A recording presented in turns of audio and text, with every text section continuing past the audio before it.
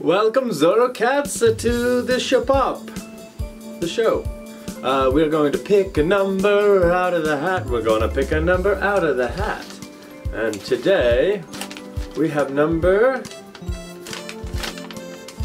think this is 19. 19. So we shall go to our slides. Alright, and number 19 we have Fern Prothallus Section. So we will be learning about the Fern Prothallus Section, and we are going to be talking about that very shortly. Let's get into it. Welcome Zorro Cats! Oh, I got a fluff on me. Welcome Zorro Cats to another episode of 200,000 Times Closer. We are going to be taking a look at some prothallus of a fern under the microscope today and learning quite a bit about it. But first, I thought it would be interesting if we took a look at the common housefly, because wouldn't that be cool? I think it could be fun. We shall see. We shall take off our glasses because we shan't waste the battery. We won't really need them, do we? First, I have here a common housefly, and this common housefly, let me tell you, he lived quite a life. Died of natural causes. Oh my word. Well, there's the face of this bug. So he wants to be seen at one angle and one angle only.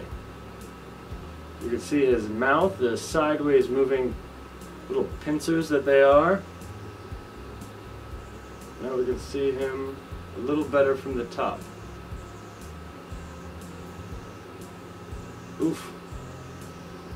Now he's white, gray, black, but he's covered with these hairs, these bristly hairs. You can see here on the wing,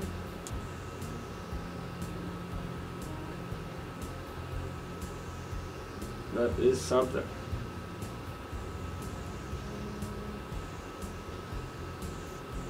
So this is keratin here that makes up the wing. It's a protein. See spiky bottom.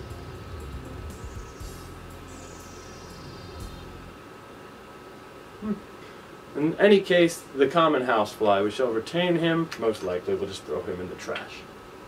Okay. So as I said, today we are discussing the Fern Prothallus and the fern reproduction.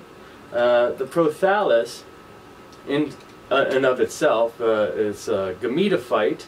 A gametophyte is similar to an off branch. Like if you were to have a gamete, that plant replicates exactly to the parent.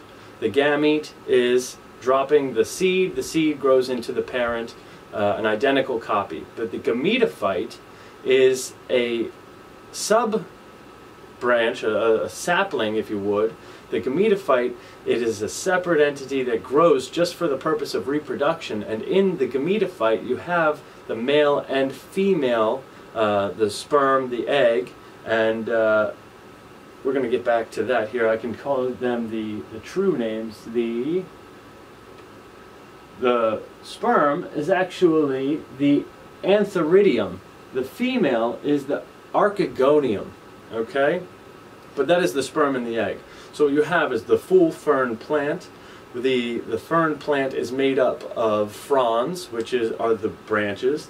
The fronds have pinnae, which have the individual leaves, and on those leaves, the underside, they create spores.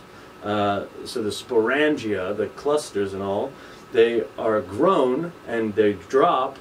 They, in the spores, have the potential to make a gametophyte. The gametophyte in and of itself is a heart-shaped plant that we're going to see here, also known as the prothallus. So the prothallus is different than most reproduction processes because it is going to create a separation. It is a protecting barrier for the lineage of the plant. Instead of having a mutation or a defect that is passed directly from father to son, that you're going to have a subspecies, and if there's a toxic mutation, then the gametophyte will die and will not recreate another plant. So that is the benefit of having this system of reproduction. So here in the microscope, if I may switch back. All right. Now we are looking at the Fern Prothallus section under the microscope. Now it seems that we are very much in focus. Okay. But we do want to explore the area. I see one small section there. Is that a side section? That would be disappointing, wouldn't it? Considering we're missing the heart shape altogether. Phew. Interesting. So this is the gametophyte section that they gave us. Of course, the gametophyte in and of itself is about 2 millimeters wide. So this section of that is basically, it looks like cell walls. Yeah, these are plant cells. I don't see anything very exciting, but we'll speak to it anyway. The sapling, this gametophyte, this prothallus, heart-shaped, on the upper side, you're creating the eggs, the female side of the DNA, and on the lower side, you're creating the sperm, I wish I could remember the word, callback. Now, this needs water in order to reproduce. This is not a plant that would exist in dry climates because the gametophyte exists in the water and the sperm swims through the water to the female side, creating a zygote. The zygote then can be bred into a full fern plant. So we'll put that up here and you can examine that for yourself. I'll also have other collected works of people who could express that. In the meanwhile, I do want to jump in closer on this Prothallus section. So what I'm seeing here, mostly rigid cells from the plant, and now it's hard to say. Is this the sperm or the egg, the ova? It is a shame indeed. It is a shame. We're going to go in close on this dyed section here. Alright. So we'll take a look at this. I would like to get some more information. So we'll have a brief pause. And we're back. So, with a bit more information, I'm gathering that these are the antheridia, which is the male sperm, based on their shape and their general appearance, which deductive reasoning is always a big part of science. Now mind you, I'm not a scientist, I'm just a curious fellow. So there we are. Now we do need to adjust our light.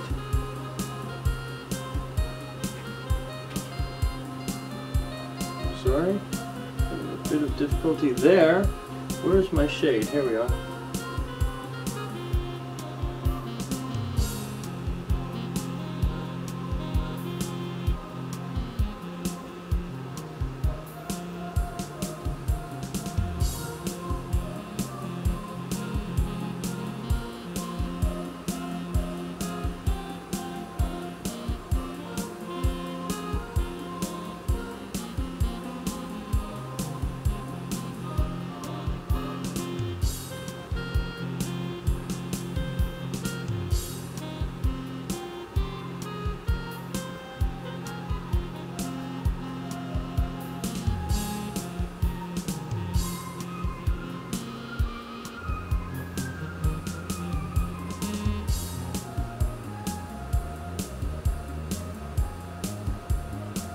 So there we have it. That'll do for the Fern Prothallus.